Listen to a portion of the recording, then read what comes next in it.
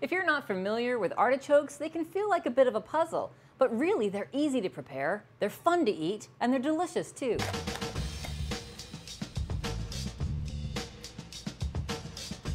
So the first thing to know is how to pick a good artichoke.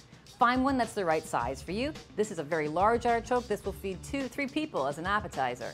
Then pick it up. It should feel heavy for its size and not have too many brown edges or split leaves. Give it a pinch and it should squeak. So let's start by cutting off the top of the artichoke. Get a sharp knife for this job and be forceful going through there. It's going to be tough. So now we've exposed all the top edges and we have a little bit of that heart and choke inside visible.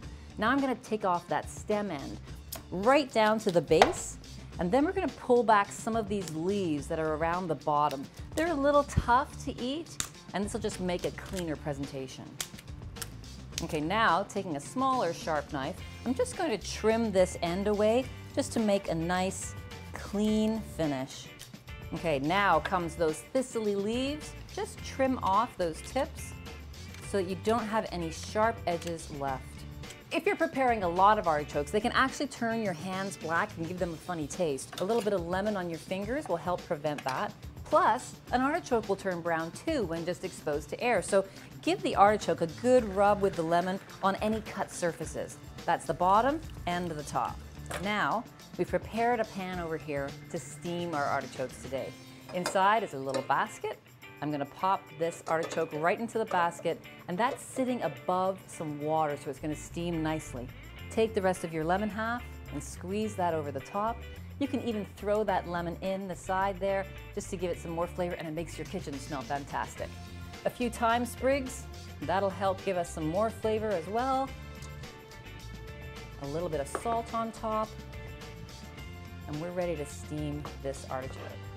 So we're going to bring that water to a boil and start steaming our artichoke. How long it takes depends on how big the artichoke is. So it's been 30 or 40 minutes. It's time to check our artichoke to see if it's done. Let's take it out. Now, while that's been steaming, a lot of that steam will have created water in between the leaves, so we're going to need to invert it in order to make sure that all that water comes out. Let's see if this artichoke is finished. Take a knife and poke it into the base of the artichoke. It should be tender there, like you'd want to slice into that and eat it right away. No resistance. That's when it's done. We're going to turn it over now. It's had time to drain on this clean towel. Turn it upside down. It'll sit flat because we trimmed the stem all the way off. Let that cool, and then I'm going to show you how much fun it is to eat it. So once it's cool enough to eat, and that can be anywhere from lukewarm to room temperature really, you're going to use your fingers and have some fun here. You're going to work from the outside to the inside. The leaves on the outside are a little tougher. You're not going to eat the whole thing, but you're just going to scrape that beautiful, tender, delicious part from the bottom, and then as you get closer to the center, things get more and more tender and more delicious. Remove one of the leaves with your fingers, dip it into your dip of choice, and then just scrape that along your teeth. So once you've pulled away those leaves from around the outside of the artichoke, you're actually left with something that's quite pretty here. But once you get to the center, these leaves are so small and fine, there's nothing really edible on them. So you're going to start to pull these all away, and what you'll reveal inside is something called the choke. All these hairs.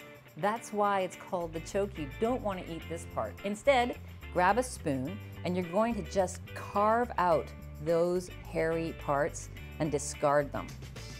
By scooping that away, what you will reveal and what you're left with is what we call the heart of the artichoke, generally known as the nicest part. Take a knife and slice this into portions. And I'm serving this with a little aïoli, but you could also serve it with Hollandaise sauce or a lemon vinaigrette or even a lemon butter. And then know that the grand finale of eating your artichoke is to take some of the heart, dip that into your dip of choice, and enjoy that just as is. Thanks for watching. If you'd like to see more of the basics, click right over here. If you'd like to see everything I used in this recipe, click over here. And if you have any questions, comments, or suggestions for more basics, put them right down in the comment section below.